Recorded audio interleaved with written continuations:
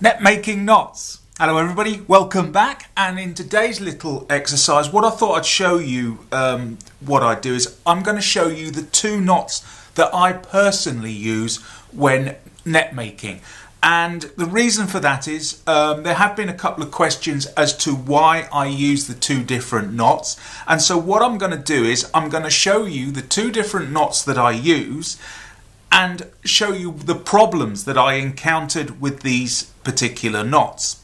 And the other thing is, yes, there are more ways of tying knots in nets than try saying that, knots in nets, than I'm actually demonstrating here. But because I've done two videos so far using two different variants of the knot, what I would do is I would show you a close-up and show you why some people have written in the comments that when they do one particular knot, they've gone wrong. And so what I want to do is on large cordage here is actually show you the actual knot itself so that you can see what's going wrong when you actually tie it. And what I will do is I should, hopefully, about now, put a clip in from my other video showing this first knot being made, and then we'll go on to the next knot.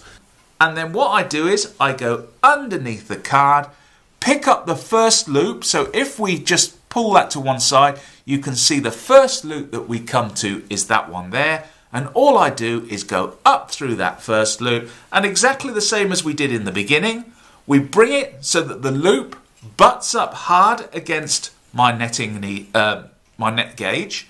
I then pinch it, throw a loop over my hand like so, go underneath, pick up the first two that form the loop, go over the left hand one of that, and then pull it through, and then pull the knot down tight and locks it into place.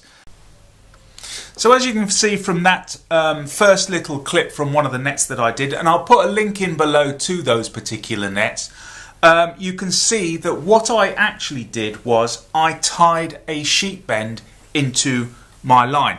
So here is one of my loops coming down, and here's my loaded netting needle, but I'm going to take the netting needle off so it's not so confusing. But just imagine that this green end here is this is a beautiful netting needle. I love this one. It's obviously been used hundreds of times by somebody somewhere, and it really is a beautiful, beautiful item. Just look on eBay. You can get them on eBay. Right, so we have our line here, and the first thing that I do with my line is to create my actual sheet bend, or one of the loops on my net is that I take the needle and pass it underneath so that it goes through the V of our top loop. Then once I've done that, I pull enough through. We want to pull a fair amount through, and I've pulled a fair amount through, and it's going off to the right hand side here. The next thing I do is you'll notice that when I'm actually doing it, I throw the loop over the back of my hand. So my hand is here now, and I throw the loop over the back of the hand. And then the next thing I do is with my netting needle, I go down underneath both the red ones, and then once I've gone underneath both the red ones, I bring it up through that loop on the back of my hand, and then just gently pull through. And you can see here now what we've done is we have tied our first loop into our line. And if I pull it up really tight, you can see that it actually locks into place, and we've actually tied a sheet bend. It's plain and simple, as easy as that. We've tied a sheet bend, and then what we would do then is with this end go up to the next loop and do exactly the same again, so that we're tying sheet bends all the way along our meshes. Now the thing is, also with this, it doesn't look very good because it doesn't pull down very tight, but if you're using a fine line, that will pull down nice and tight. Now, this is where we get on to the point of some people are saying, but John, when I tie this, it's not right. My net is awful, and probably the reason is this. So let's tie this again. So I'll undo this now, and we'll tie this again. So here we go. We've got our first row of meshes running across the top here. We want to add another mesh, and so what I'm going to do is I'm going to take my netting needle with my line attached and pass my line up through that piece there, exactly the same as before. Pull it through. We want a fair bit through, and then once I've done that, I then throw it over the back of my hand. So you can see here now, just let's bring that into view. Over the back of my hand, I've got a loop that's then, bring that into view a bit, going off to my right hand side to my netting needle. I then pass my netting needle underneath the two red ones and up through the middle of that loop that I created on the back of my hand. So let's just bring that down there a bit more, and so you can see now here I am coming up through that loop. Now when you're using fine cordage, this is the problem. What you have to do, and this is really important, is you have to basically hold on to, let's put that out the way, hold on to that red one and prevent the yellow line from slipping, because watch what happens is, now I'm going to exaggerate this, but if I accidentally allow that yellow line to slip, my knot ties underneath.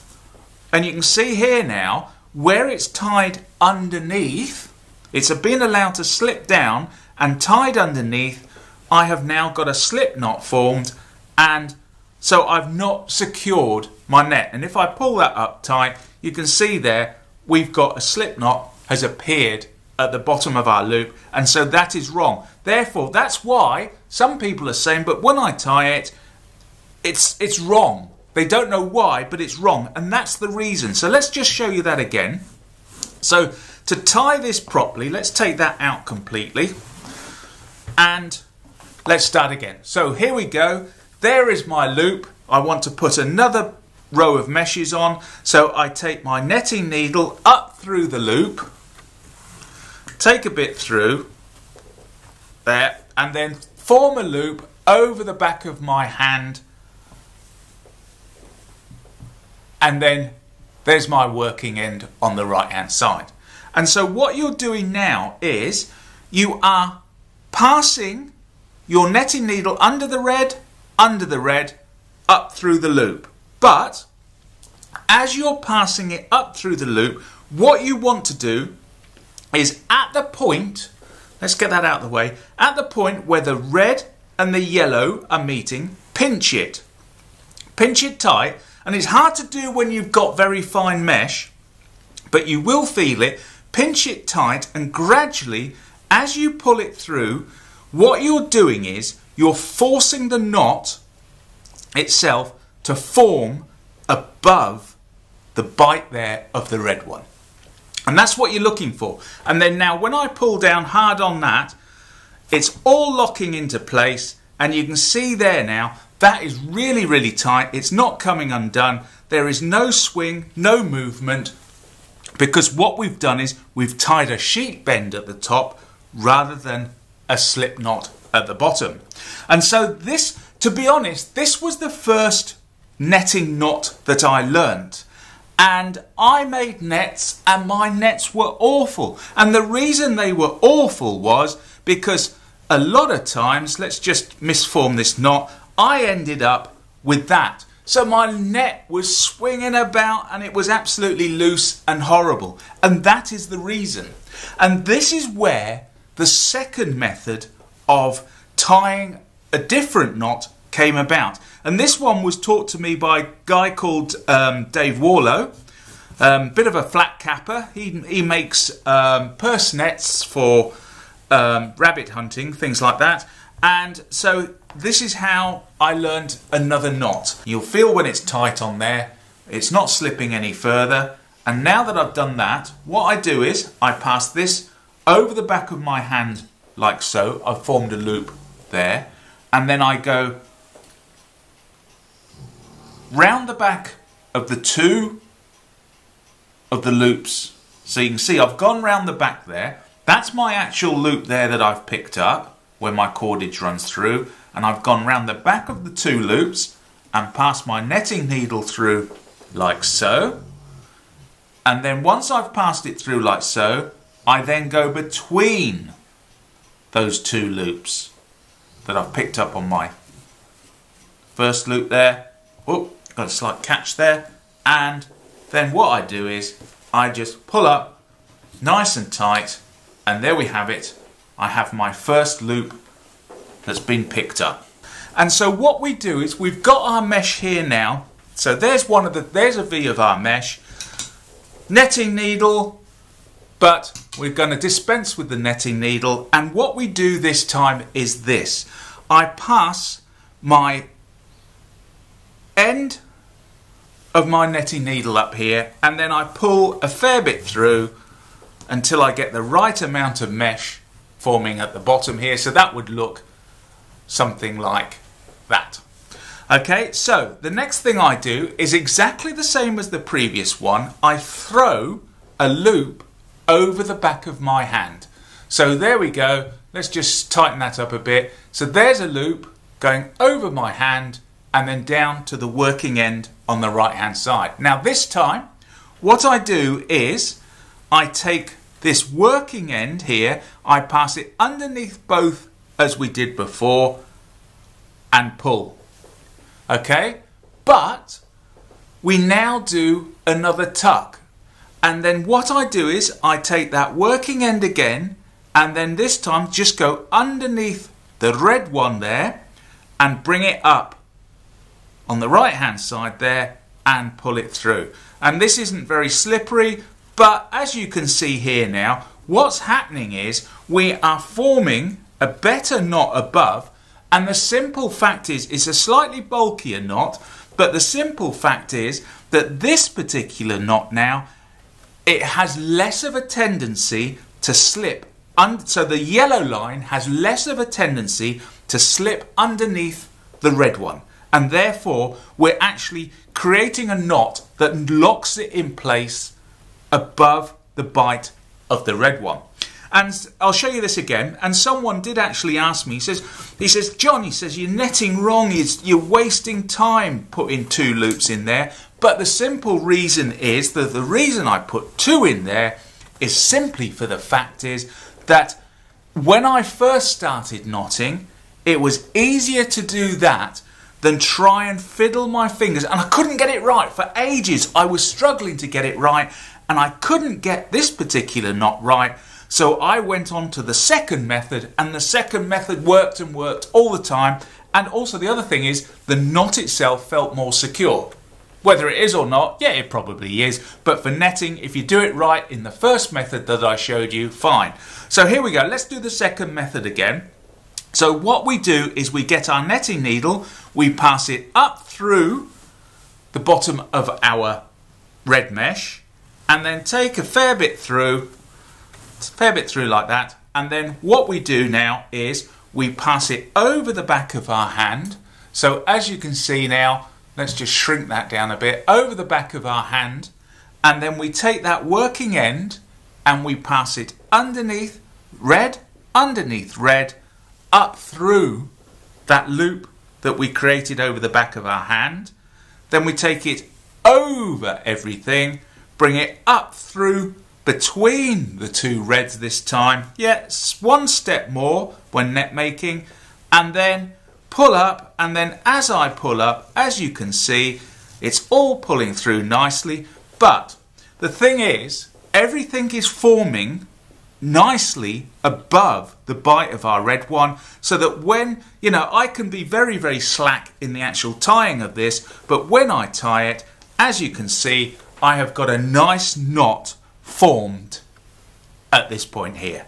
And so this knot is very difficult. I've never done it. When tying it this method, I've never done it, so it ends up the wrong way. Okay?